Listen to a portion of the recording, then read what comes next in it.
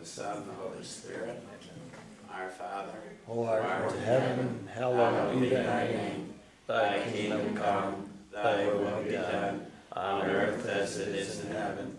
Give us this day our daily bread, and forgive us our trespasses, as we forgive those who trespass against us.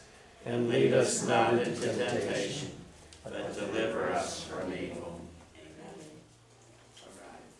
All right. Tonight is marriage and holy orders. I'm going to do holy orders first, just so I can finish, then I'll leave. I hear my dad calling. So anyway, all right. So holy orders. Why do we call it orders? Because we promise obedience to the bishop. We do that, but that's not why it's called orders. Back in the Roman times, there were different groups of people were called an order. So there was, in the army, there was the order of centurions. And there was the order of senator in Rome. So there were different groups of people grouped together.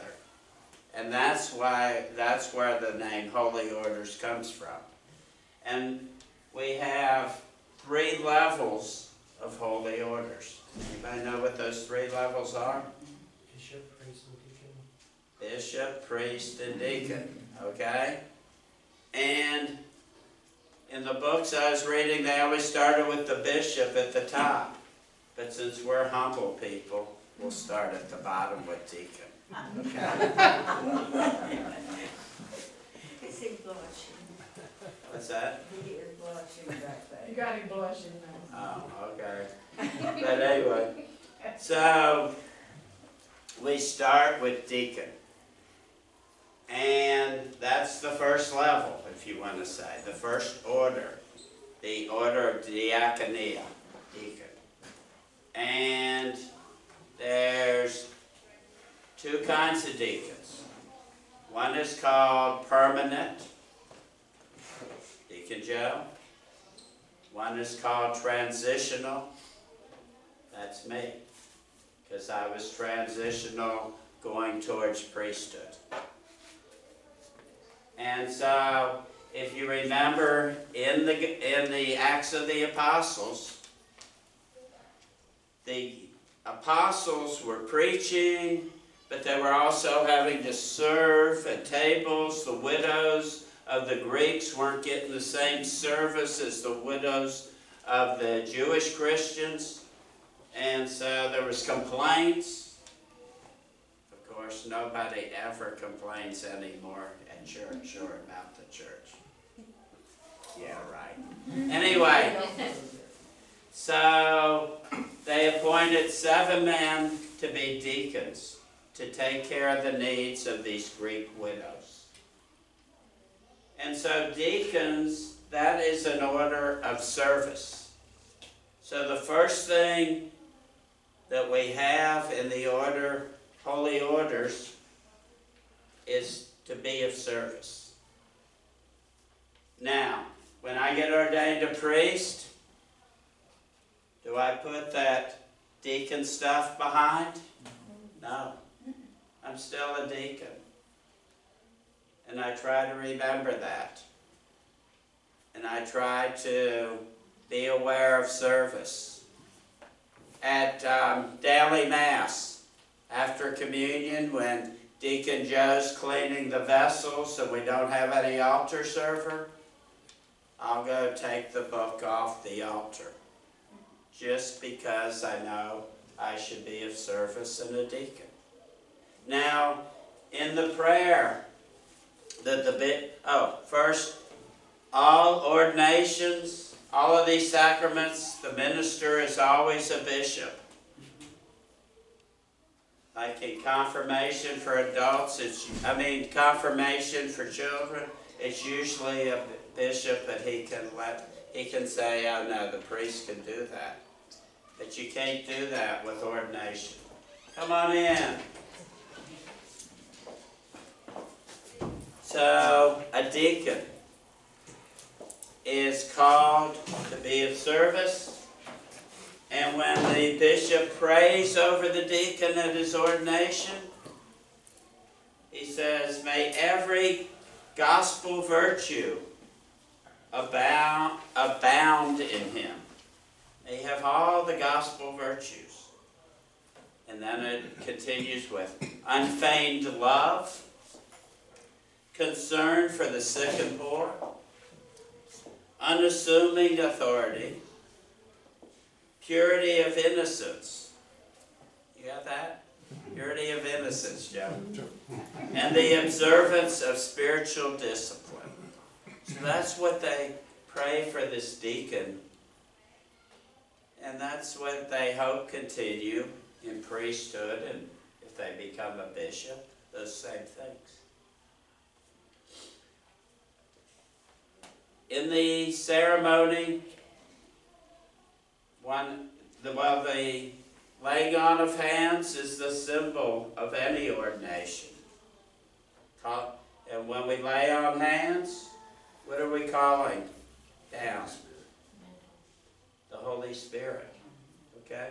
You ever seen at Mass, right before the consecration, the priest puts his hands over the gifts, calling down the Holy Spirit. This is the same type as laying on hands at you. So, but the other thing is, at the deacon ordination, the bishop gives the one ordained a deacon the book of the Gospels. Okay? And you see the deacon at Mass, if there's a deacon, he usually carries in the book of the Gospels in the opening procession on Sunday. And when he gives it, the bishop, he says to the deacon, believe what you read. Teach what you believe. And practice what you teach. So that's sort of what they're trying to do, what he's instructing the deacon to do. And as I say, as a priest, I try not to forget those things. I try not to say, I'm a higher order, I can't be a deacon anymore. So, a deacon is about service. And one of the things in their training, they try to teach them that it's not about the serving at the altar is part of it, but it's not the main thing. It's how can we serve. And some deacons, they might do prison ministry, they might visit the sick. Now, Deacon Joe is mostly just in the parish, but that's still visiting the sick. He does a lot of things. In fact, he does more things than I know that he does. Oh, wow. So, a deacon is of service. That's what the word deacon means, servant. Okay? Then, the next level is priest. And a deacon, he's clergy, part of the clergy, but he's not in the priestly ministry. Oh, what are some of the things a deacon can do? He can preach. He can baptize. He can do funerals and weddings. He can, what else can we do? Those are the things I can think of right off. There's probably a few more. But a deacon is called to be of service. Then the next level is presbyter. That's the official name. We say priest. But presbyter means elder. And in the early church, it was about the 2nd century, late in the 2nd century, before they started calling presbyters priests. But in the priestly ministry, I'm called Okay, remember the sacraments. They're a symbol, but they bring about what they symbolize.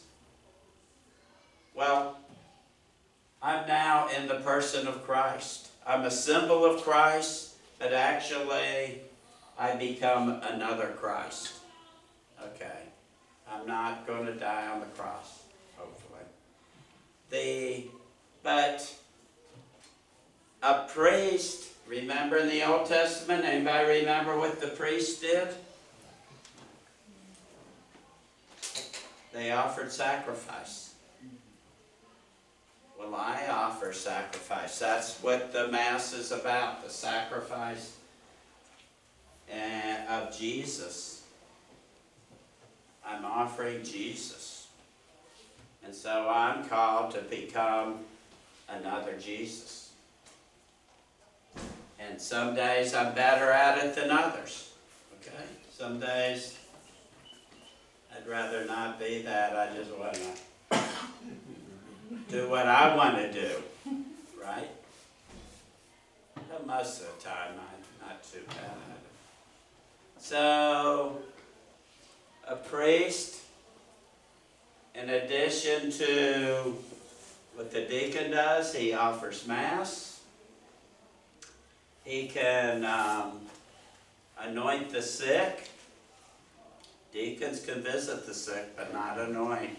And the reason is anointing has some element of the sacrament of reconciliation in it. And then he can do confessions.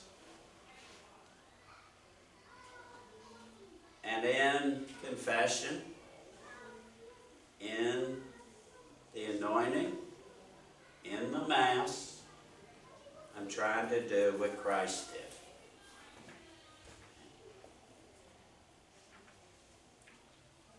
And all of us in baptism, we became part of the priesthood of all believers. Now, both marriage, which Joe will talk about, and holy orders are there for service to the community. In marriage, husband and wife, they're in charge of what we call the domestic church. Every family is its own church. And then on Sundays, with the Eucharist, we gather, it's a gathering of all the families into our church family. So, husband and wife in charge of parents, they're in charge of the family. I'm in charge of the church family. And I'm called to be a pastor. Not all priests are pastors, but I'm called to be a pastor. A pastor, does anybody know what El Buen Pastor means from the Spanish? It means the good shepherd. So as a pastor, I'm called to be a shepherd. And so, being a shepherd, I'm back to what we were talking about deacons. I'm there to serve. It's not about me getting everybody to do what I want them to do. It's about assisting you to do what God wants you to do. Hopefully God and I agree, but they're not always the same. Okay? Because I'm human. So, as I say, the priest is called to offer the sacrifice, called to be in the person of Christ, in persona Christi. I'm called to be a sacrament in that way, to bring Christ to the world. As I said, in baptism you became part of the priesthood of all believers. We anoint you to be priest, prophet, and king. Excuse me.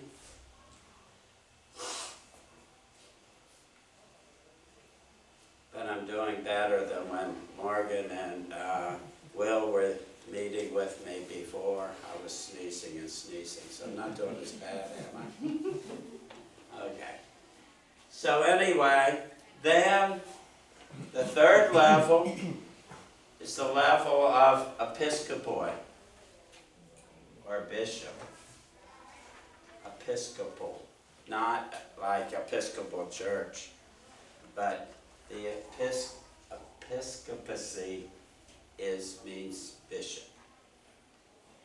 And the bishop does all the same things that the priest does, but he's the pastor of a whole diocese. Okay. And bishops, along with the Pope, are part of the magisterium. Anybody remember hearing that word? I've mentioned it before. And what's the magisterium? It's all the bishops together, but that's the teaching authority of the church. Okay? So he's part of the teaching authority. And then the bishop, he's the one that can ordain. A bishop somebody can't be ordained a bishop unless another bishop does it. And usually, one can do it, but usually the church requires there to be 3 bishops present, or more. Okay? So the bishop, as I say, is teacher, pastor, head of a diocese, and his chair is called the cathedra, or cathedra. And where is it located? The cathedral. And there's a special chair for the bishop. The chair I sit in a church, any priest can sit in that. But nobody better sit in the bishop's chair but the bishop. Okay? So, that's, in a nutshell, what Holy Orders is about. It starts with service, then it extends to being in the person of Christ, and then it comes in bishop joining the teaching authority of the church. Any questions, comments? Oh, the other thing,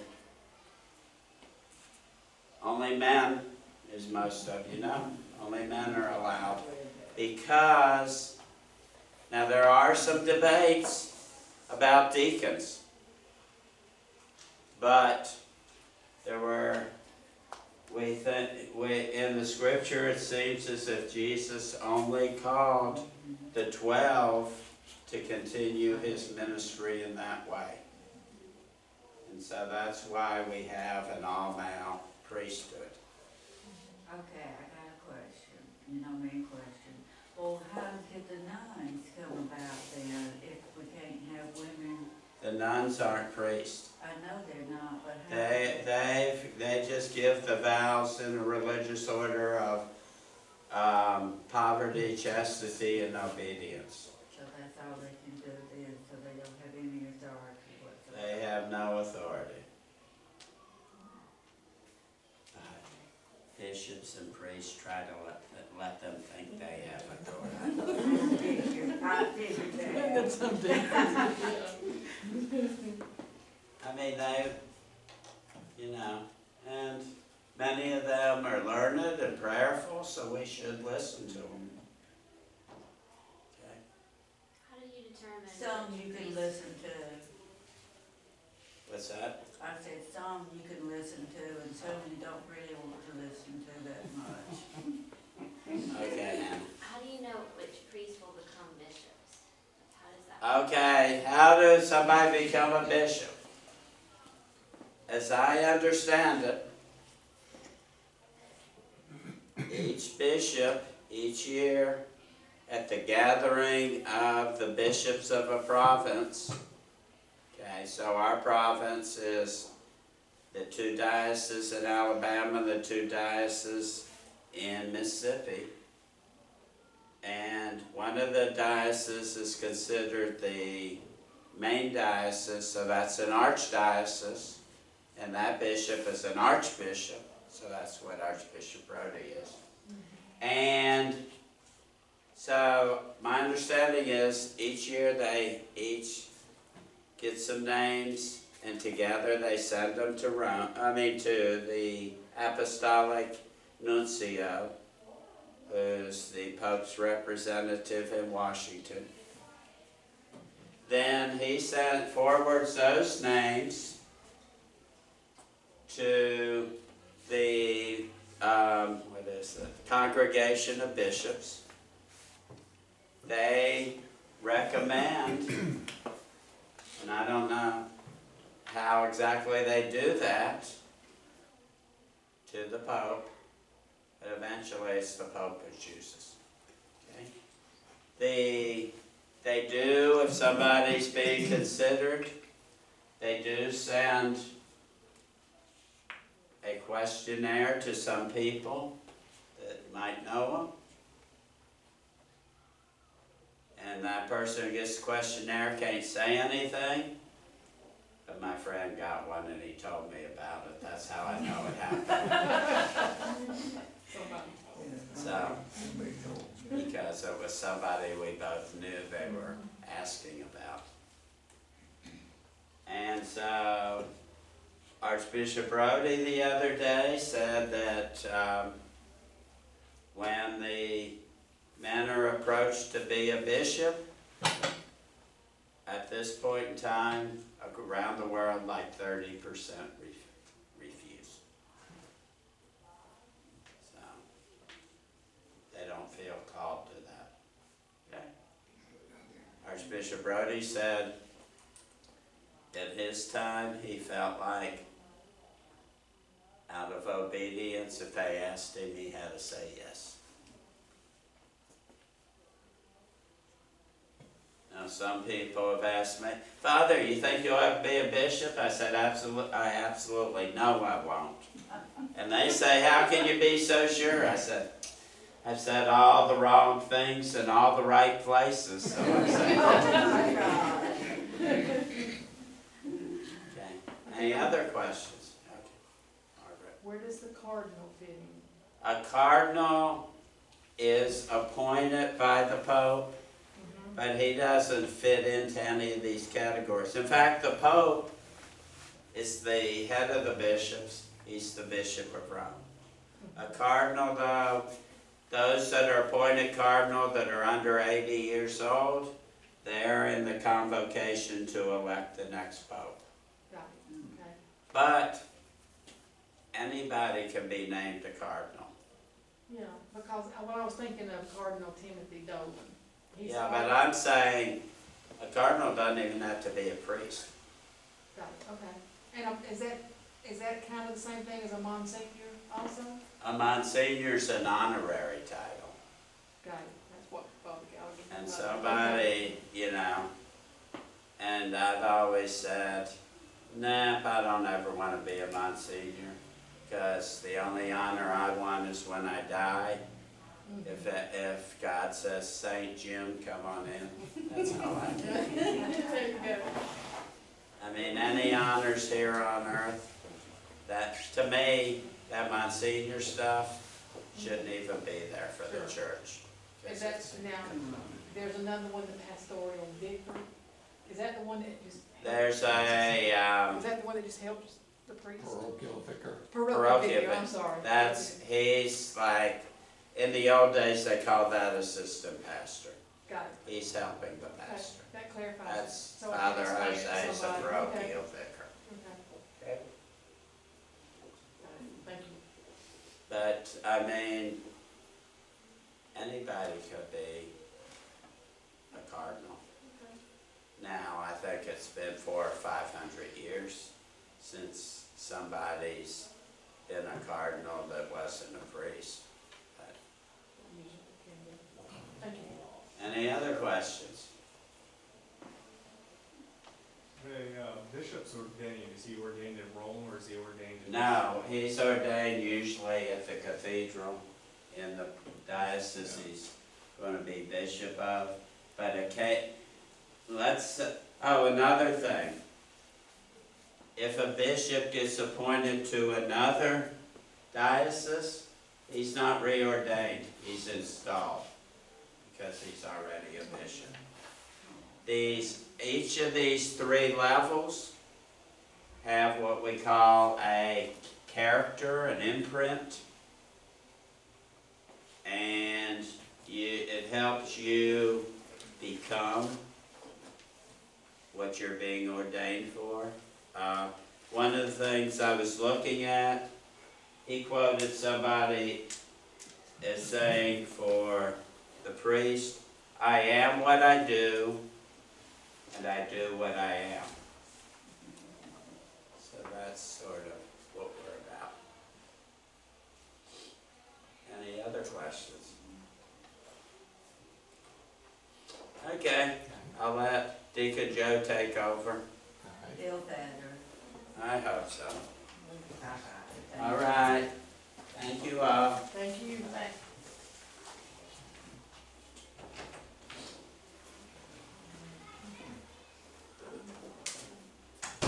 Gotta restart everything. No, this. Starting up.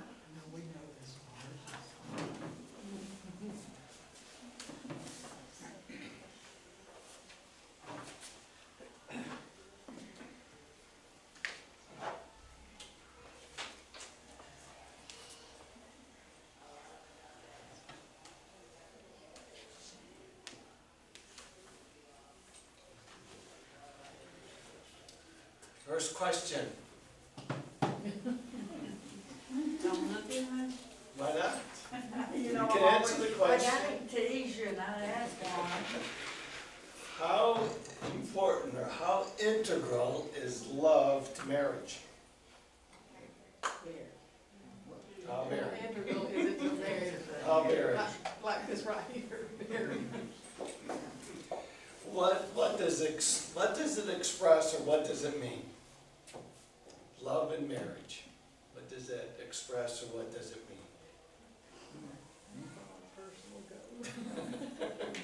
Nobody knows? I don't know where I got this quote from, but I've always liked it.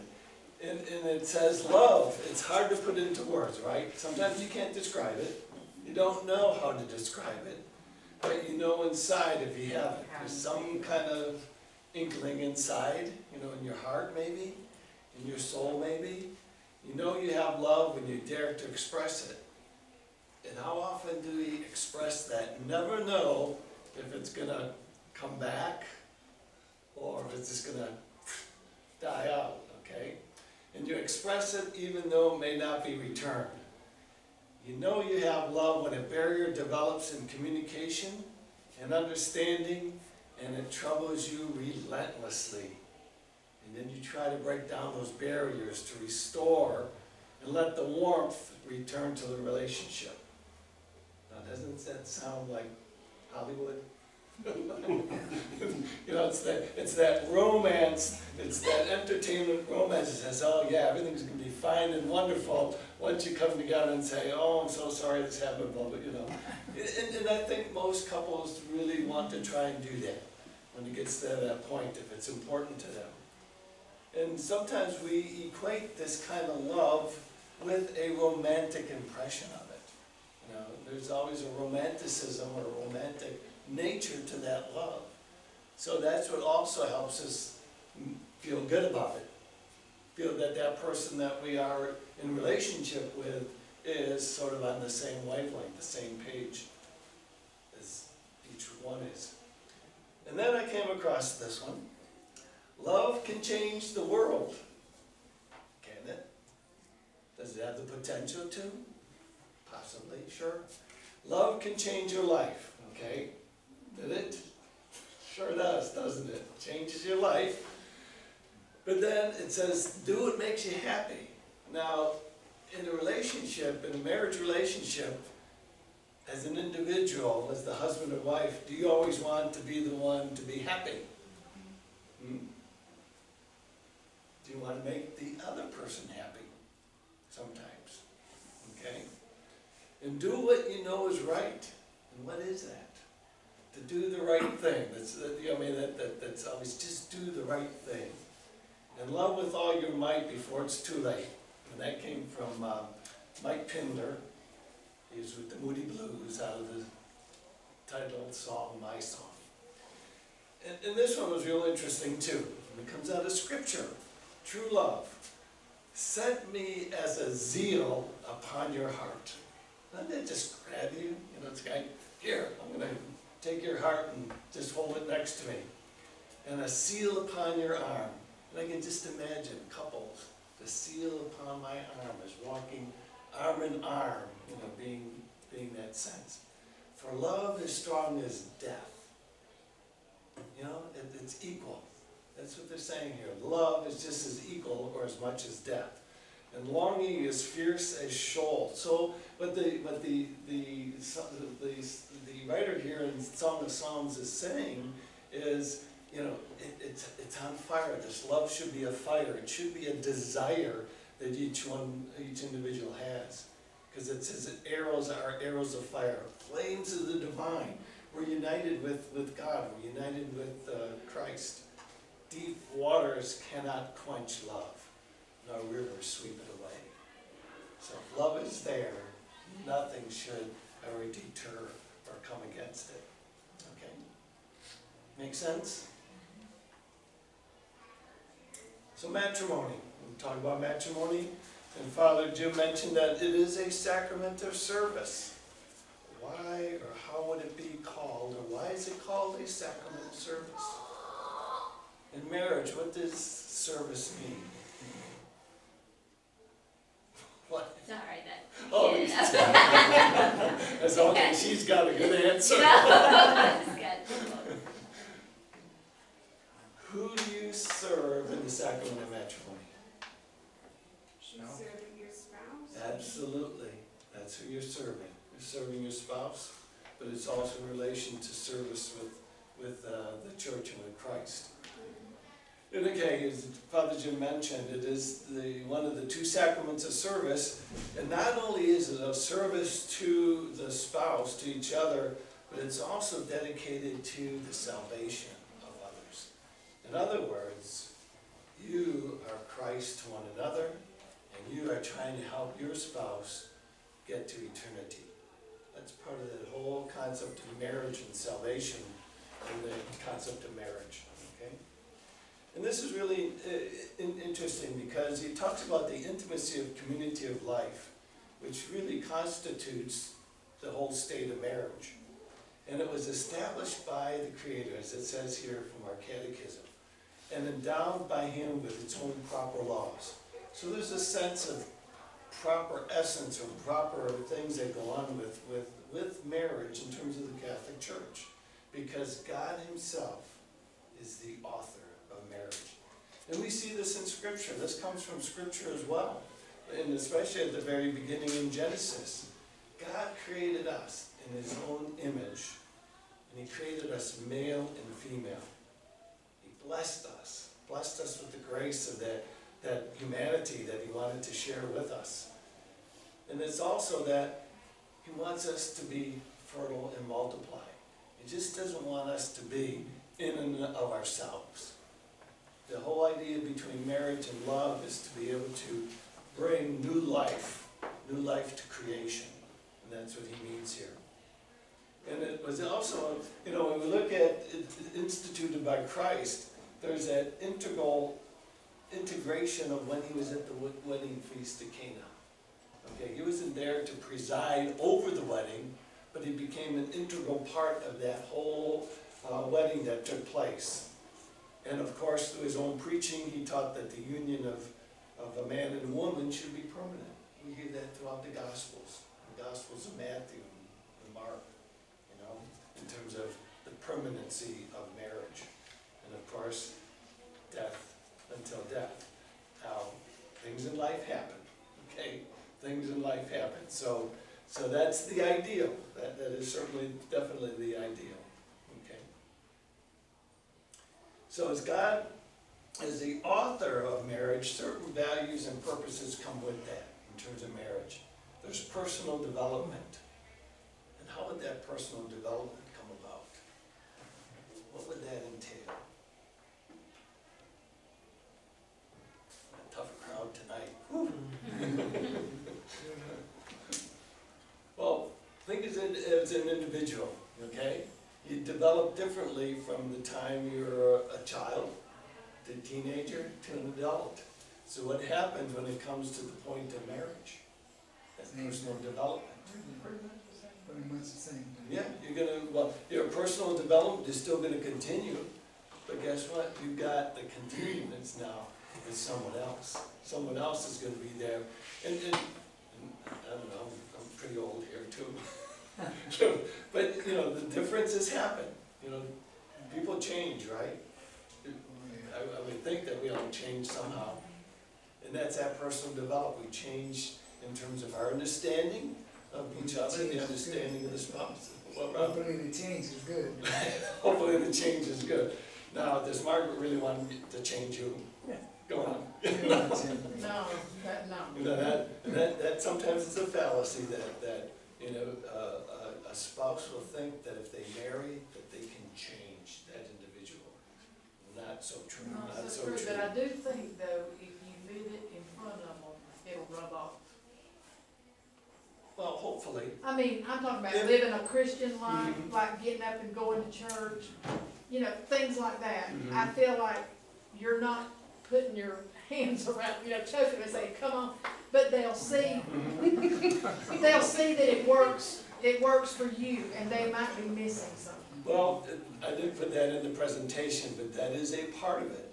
That as couples, you know, prayer, going to church, you know, that whole scenario of being spiritual is a part of development in that relationship Just with like one being an another. example.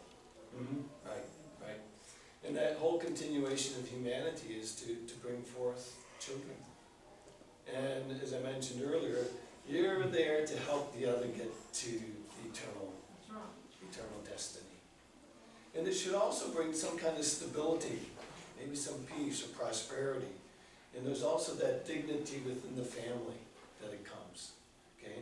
Now, are there going to be tough times? Yeah. Sure, absolutely. And this comes from our catechism of the Catholic Church. The vocation to marriage is written in the very nature of man and woman. So we have that sense that we shouldn't be alone. And this comes also back from Genesis, where God created man and woman because he shouldn't be alone. You know, remember the creation story where he created the animals, but Adam could not find a suitable mate, so he created female. That's sort of the nature that is in the heart of man and woman. And marriage is not purely a human institution. We may think so, okay? Because you can go down to the courthouse and get your piece of paper, a marriage license, so you think, well, okay, you know, that's the way it's going to be. That's the way it should be. But the institution really didn't come from the government. The institution of marriage came from God. And it has, of course, it's undergone different transitions over the centuries and how it's celebrated, who marries who in what cultures, and of course the social structures and spiritual attitudes also have changed over the course of time, over the centuries. So, but the whole sense of the sacrament itself has stayed stable. Nothing has changed in terms of what the church teaches in terms of marriage, how it should be performed, and when and how it should be celebrated. Okay? So in terms of the church, marriage is the sacrament, and we look at it from the perspective that it's between the baptized man and baptized woman. And it's through an exchange of vows. But through that exchange of vows, there's that love that is exchanged there that is exclusive. It's exclusive to that couple, to them. I mean, yeah, you share the love, but it's a totally different kind of love. But, you know, it's also permanent. And that love becomes a sense of, you know, that sexual partnership. And it is a lawful marriage, okay? You know, you have to have that certificate, you have to have that license now, or whatever it is from the state, but you also have to have that certificate from the church. So it is sort of legal and binding in a way. But the difference between just that civil kind of marriage and the marriage to the church is the grace that is bestowed to the couple through the sacrament. And I know, again, grace is not something you see, feel, touch, but it is there, it is, and it comes through. And of course, by its nature, it's always ordered toward the good of the couple, the good of the family, the good of the spouses. And that through that, the procreation of bringing children in is also to be their educators, to bring them up into the faith as well. And those of you who have gone through Catholic marriages, we have what we call a prenuptial investigation. And one of the questions that comes in there is, are you open to having children? And are you going to bring the children up in the faith if it's a mixed marriage? Okay, so that's an important aspect of Catholic marriage.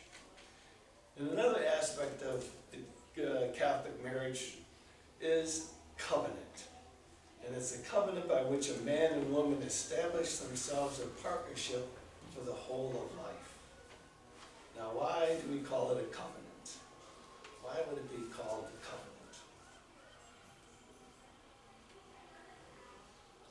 How many covenants were in the scripture? Because that's where we really get it from, is the covenant begins with God and his people.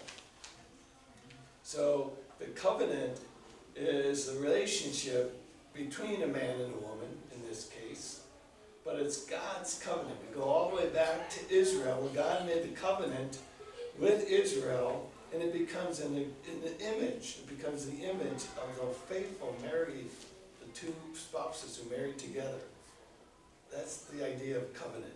And also through other books in the Bible, through Ruth and Tobit, they elevated, the sense of marriage, the sacrament of marriage, as a sense of fidelity and tenderness.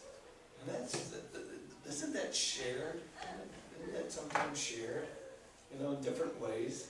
Doesn't necessarily mean the hugs and kisses, but it could be how someone maybe, I'll cook a meal for you, I'll take you out to dinner, you're tired, I'll take care of something for you. Do the dishes. Yeah, I know you're gonna do them in the dishwasher, that's what I do. He cooks too, I'm not complaining. But there's also the thing that the couples are partner with God, partner with his creation. Because as I mentioned earlier, we are created by God in his image and in his goodness. And we also want to establish that spiritual partnership. There's that spiritual partnership that as individuals we take that partnership to God and to Christ. But in marriage we want to make that whole partnership between the husband and wife and God. And through this sacrament, and this is sometimes a tough one for folks, it establishes an indissoluble bond. The church says it should be permanent, that it's a forever thing until death. And of course, there's things in life that happen that maybe aren't in our control, that sometimes things don't work out the way that they have been planned. And so we're going to talk about that process next class. Okay? Because I know some of you in here are divorced and are going through a normal process. I'm going to talk about that next class. Okay. And again, as I mentioned earlier, it's a partnership for the whole of life, a covenant. God made a covenant with his people. Did he ever fall or say, I'm not going to stick around with you people, I'm going to go find somebody else? No, he stuck with the people no matter what. So we were the ones that fell away. So the church, I put in here, it's not a civil contract. There's a difference between what we call the covenant and contract, right? Okay, I got to bring this up because I thought about this earlier today. Because my wife likes to watch like NCIS, CIS, and she's watching the FBI last night. And it kind of struck me between, there's a man and a woman, they were partners in FBI, the two FBI agents, and supposedly somewhere along the way they had a relationship, and she got pregnant, okay? They weren't married, she's pregnant. Well, she came to him and said, we gotta talk, okay? And right away he's thinking, okay, he's gonna propose that they get married. No, what she did, she went to a lawyer and had a contract, an agreement signed up that she wanted him to sign. She wanted sole authority for her child. In other words, she wanted to exclude him from having any kind of relationship with the baby. And it was like, wait a minute, I mean, signing a contract, I mean, but that's kind of what, it just struck me that someone would go to that extent in terms of writing up a contract to say, no, you're not even part of this. So, well, he decided not to sign the contract, so. But again, looking back at covenant, when we talk about covenant, as opposed to contract, covenant is permanent. It's something that you want to stick with. Contract, if it's a contract, you can get out of a contract. You can pay a penalty, or if it's a contract, contract says it's going to end at such and such a time. Covenant doesn't. And why is that? Because, well, the way that we look at covenant is you have three people involved. It's just not between the husband and the wife, it's also between Jesus. So it forms sort of that triangle, a trinity. When you look at the Trinity, you have the husband and the wife, and then you have Jesus, the Holy Spirit. And the relationship in terms of a covenant, when we looked at it from a standpoint of God and His people, He made that relationship with them. He instituted that covenant. And He always promised that He was going to stay faithful to the people regardless of what they did. Look what happened in the Exodus story. How many times? How many times did people grumble and turn away from God? And even in other Old Testament books, how many times did they go and worship the pagan gods? And God still ended up another 40 years. Get rid of that generation. Maybe I can have better luck with the next one. But in part of that covenant was that the people also promised that they would be faithful to God. And that wasn't always the way it was. And so when we look at this whole sense of covenant relationship and how it is to be celebrated, it's always going to be in a liturgical act. It's always going to be liturgical. Remember from previous classes, liturgical is our public worship. So publicly, we're also committing ourselves in front of the community that this is what we're going to do. This is my essence to the people of this community, that we are husband and wife, and we're going to do what it takes to be faithful and live out that covenant. Any questions or comments so far? Okay. And the whole part of this whole thing about marriage in the Catholic Church is its relationship in terms of Christ's love for the church. That's also part of the marriage in terms of where the sacrament looks at the couple's witness, Christ's spousal love for the church. So the union of husband and his wife is kind of equates to the love that Christ had for his church. Okay? And St. Paul also has in Ephesians, he called it a mystery, this whole sense of the union of marriage to Christ's love for the church as a mystery. But the Christian marriage is a sign of Christ's love as well. So it's just not necessarily just bringing the love between the two of you. That love should also incorporate Christ within it. And so your love also mirrors the love Christ has for his church. Okay? So that's kind of, it's like a threefold thing. Faithful to your spouse, but you're also committed in terms of faith within the church itself. And hopefully by the mutual consent, mutual fidelity that is present with the love of Christ, will lead each other to greater holiness. My wife every once in a while reminds me, because she remembers it, I don't, but the priest that married us said somewhere along the way that she is to be Christ to me, and I am to be Christ to her. And that's what that call to greater holiness is. As you're, the couples are, the husband and the wife are Christ for one another as well. Just like Father Jim is Christ for the people of the church, the pastor. So we are Christ to one another as well. And it's by nature, again, it's by nature, by God's nature, that it is towards the good of the spouses. Oh, you're done? Okay. We only had like 5 kids. Okay. 4 kids. It's like. Anybody doesn't know, it's my daughter. So, before I got interrupted here, so couples minister each other. That's the part of that marriage. The exchange of vows. The ministers of the sacrament of marriage are the spouses. The priest is just there to witness it. Okay? The priest is just a witness.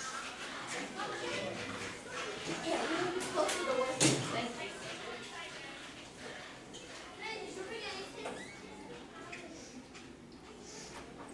And Father Jim mentioned about the domestic church, where the family is the domestic church.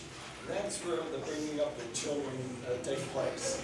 It's to celebrate as well Christ's love in context of their family life. Bringing children into the world to also bring them up into the faith. So when we come to church, we celebrate that whole sense of the family as a small community, but also bringing it together in the larger community for the love of Christ and the church. And here I came across 2 things that said, and I added a third, 2 truths about marriage. Marriage is bringing in new life, right? But marriage celebrates and enhances the love between the husband and wife. Okay, that's the commitment. That's the love we're talking about in the beginning. And that love can take on different forms, different ways of expression, right? Okay? So it just doesn't mean it's always the happy-go-lucky, warm and fuzzies, right? But the essence, in terms of the marriage, is not the wedding day. That's only one day in the life of the marriage. Marriage is for the lifetime.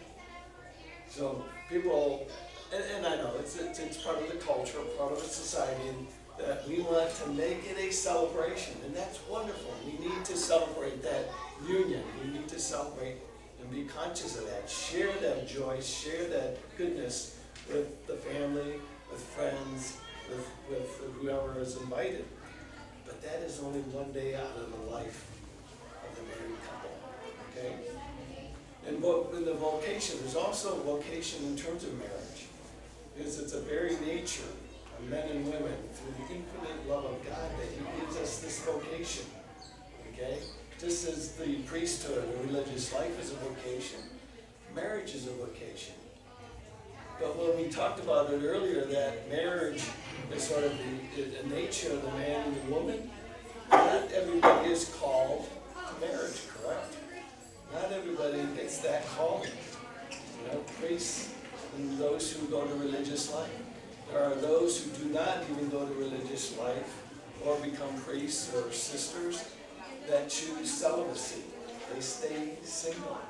And that's your choice. That's, again, a vocation that they feel that God is calling to. But couples mostly are joined in life's journey, right? It's a journey. I don't know, right? I mean, you're starting out on a journey, sort of.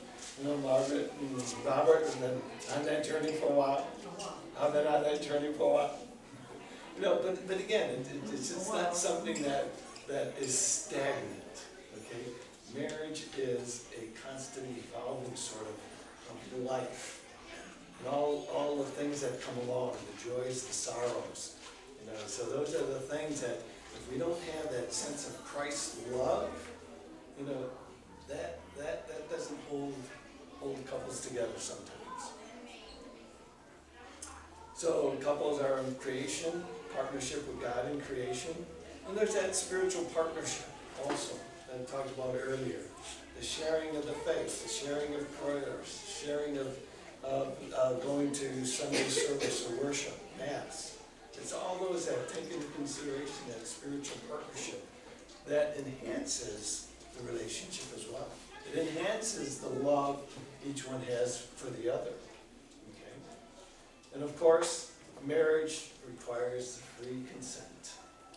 I'll talk about that in a little bit right now. And there's also, and again, you know, sometimes people think, well, the Catholic Church just, you know, you just can't go and get married, right? And there's reasons why the Catholic Church does what it does. It has certain requirements and there's a certain amount of preparation that goes into it. And hopefully it's to enhance the couple in terms of developing their relationship so they know long term what it's going to take to carry it through. So one of the requirements is couples need to be mature, right? That's why the church doesn't allow anybody 18 or younger to be married without the consent of the parents. There's a certain maturity level that it may not be there. The maturity level may not be there until they're in the mid-20s, okay? They have to be unmarried. And of course, not related blood. Can't marry your first cousin, can't marry your, okay? So, and free consent, you have to consent to it freely. And that free consent means there's no constraints. No constraints in terms of somebody coercing someone to get married, forcing someone to be married, and that there be no impediments, either from a natural standpoint or from a legal standpoint. Now, what could that mean from a natural standpoint? Okay? If you can't consummate the marriage, that's an impediment to marriage. Okay? Doesn't necessarily mean that it cannot happen, because there's also avenues in which the couple can go and adopt. But they still have to consummate the marriage to be it's a requirement by the church. And legally, you can't be, you know, have a, I wouldn't say a criminal record, but in terms of having any legal action against you. And these are questions that come up in the investigation. Exchange of vows happens, as I mentioned, before the priest and the two witnesses. Two witnesses have to be present. And of course, we do ask couples to do a certain amount of marriage preparation. We have retreats called Engaged Encounter. We have workshops. Now, we don't have necessarily here in our parish, we don't have what we call marriage mentors. It's a couple that gets involved with the engaged couple, and they sit down for a session, kind of dialogue between what marriage is about, what challenges and what struggles that they have to go through. And there's other instructions. We use something called Focus, Inc.